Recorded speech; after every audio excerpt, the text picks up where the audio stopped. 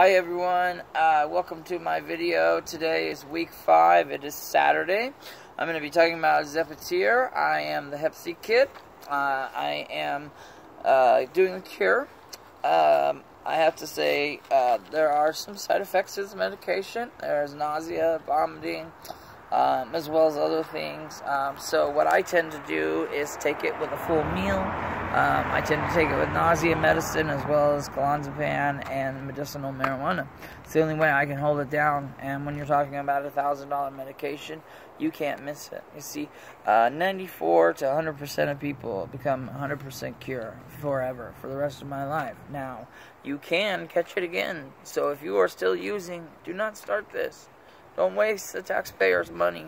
Okay, I'm grateful to the taxpayers. Okay, because they've given me a second chance on my life.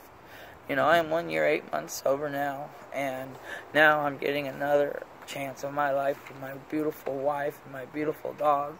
And so I just want to talk some more about this miracle medication that they are providing to me. Okay, now like I said, it's a combination of 2 different medications, and the way that it works is that it actually, it actually blocks the proteins that the virus feeds on, so the virus starves out and dies, so it can no longer replicate.